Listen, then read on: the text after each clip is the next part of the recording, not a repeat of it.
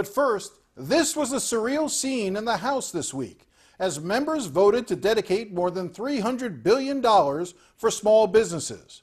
Moments after she appeared on the House floor with her mask, I spoke to Congresswoman Debbie Wasserman Schultz about what this new money will do, as well as how Florida and our governor is handling this crisis.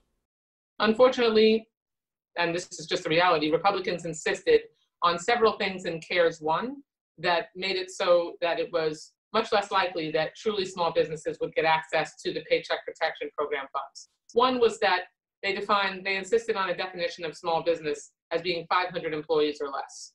Two, the big banks went ahead and decided that they were only going to accept applications from significant customers who had lines of credit with them. Some of them started to relax that, but basically all the big banks insisted that they'd only accept applications for people who had a prior customer relationship.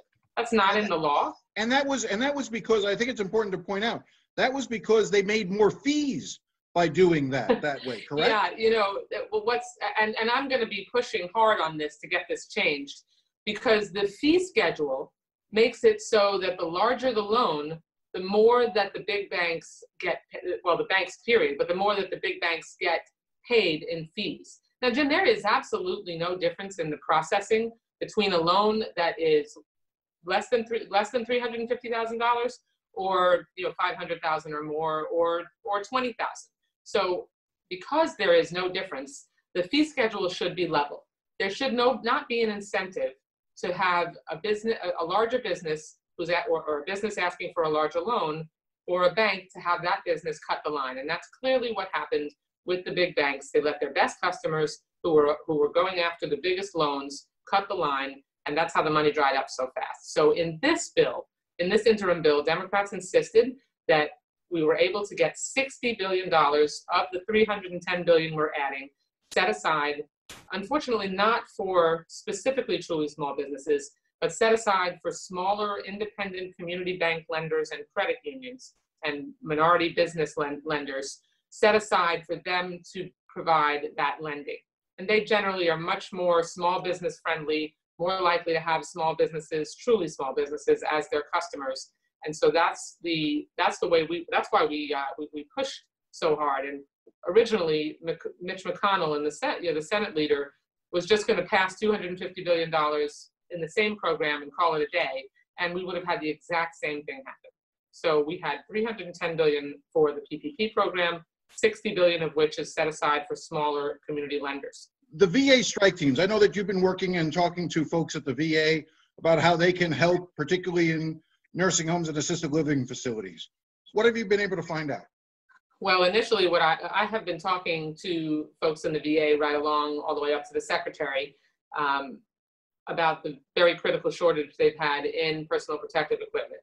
Like I said, I received an anonymous whistleblower letter about the directives that have been given to our medical personnel at the VA, what the instructions they've been given on the extension of the use of masks, suggestions that they should put them out in the sun to help sterilize them, to instead of changing them with each day or with each patient, that they're being forced to use the same masks, the same equipment over and over again.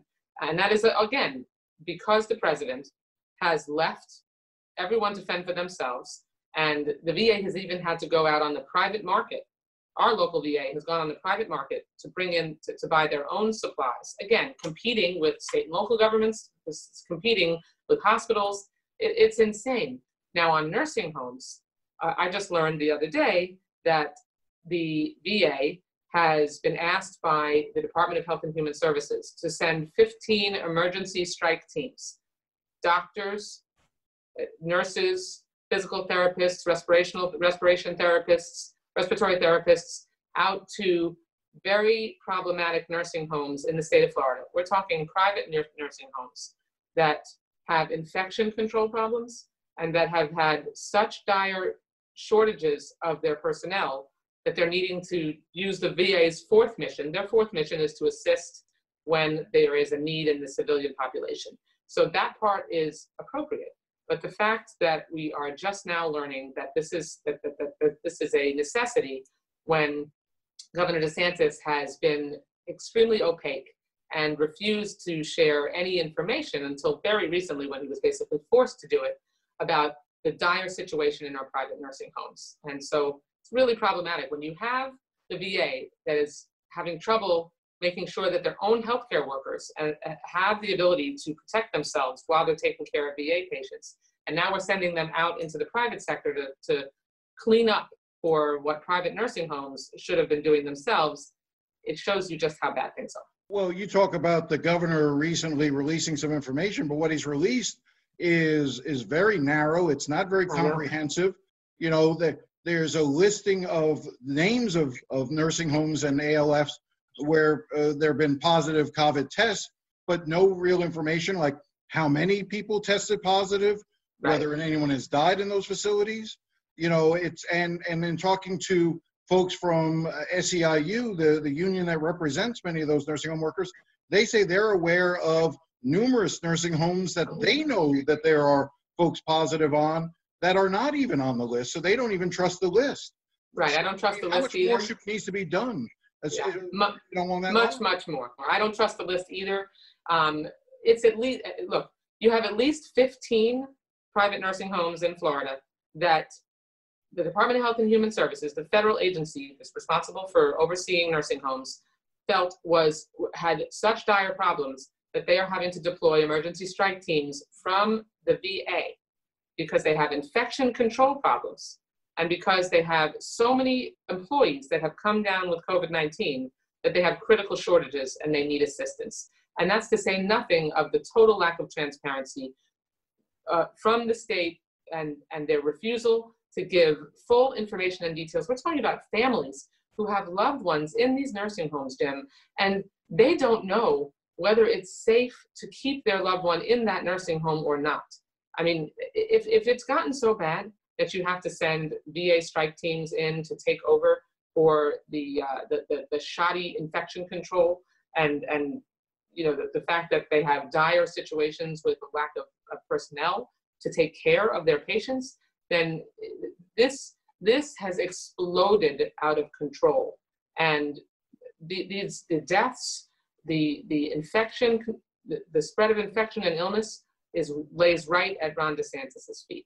Let's stay with Ron DeSantis for a second and talk about the debacle that has been the unemployment system. You know, trying to get people paid, not just for the meager allotment that the state provides, which is a maximum of $275 a week, but also the federal government's the $600 that you've approved for unemployed folks. That has to go through the state system, and that's all being held up as well.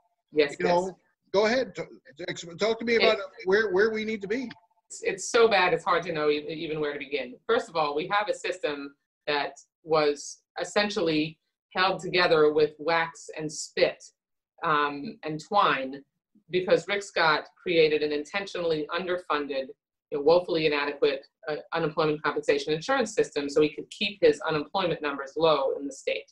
But he's a senator now, not governor, and Ron DeSantis has been in office since the beginning of 2019, and he had two legislative sessions in which he could have made an attempt to fix the system. Now, no system could really be prepared to withstand the onslaught of unemployment that we've had, but to have had over 800,000 applications and only been able to process 6% of them as of the other day, that is an outrage. When we come back, Congresswoman Donna Shalala.